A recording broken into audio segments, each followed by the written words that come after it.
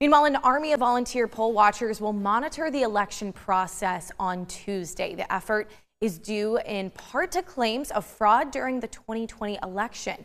NBC's Stephanie Goss spoke with poll watchers and Michigan's Secretary of State.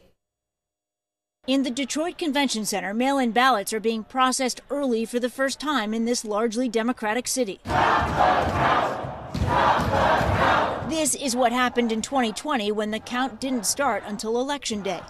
Anger over delays in the process, spawning conspiracy theories like this one, that overnight a truck delivered fake mail-in ballots picked up in this nearby warehouse. There was never evidence of any of that. Election officials say there was a late-night delivery, but of totally lawful ballots. Even so, a group that calls itself the Michigan Fair Elections Institute is calling on its members to investigate this warehouse and to watch it closely on election night.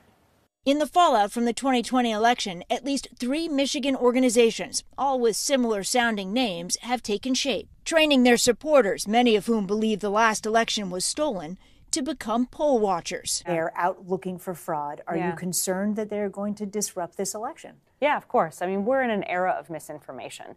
And through that misinformation comes a desire to take very small, isolated incidents and make them much larger than they are. So far, the Secretary of State says the voting and the early processing is going smoothly. Are you going to disrupt the election? No. When we do our poll challenger training, we very much talk to people about following the laws, being kind and courteous. Sandy Kiesel runs the Election Integrity Force in Michigan.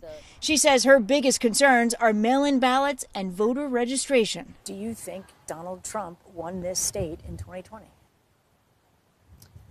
I think the data was messy enough that we don't know. Despite exhaustive audits, including in Michigan, confirming President Biden's victory, polls show a majority of Republicans still don't believe Biden won the last election. Since then, groups run by election deniers have organized hundreds of poll training sessions nationwide ahead of this election. Let me tell you why you're important. Because there's so much fraud here, it's easy to find. There's no evidence of widespread fraud, but faith in the election system is shaken. How difficult is it to restore that faith? Well, we need everyone helping us to amplify facts and not allow those with agendas who would cause them to spread misinformation the day.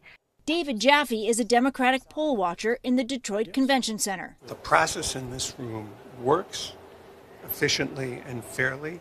It is set up so it is virtually impossible to cheat. The best way to restore faith, he says, is to let people join him and see for themselves.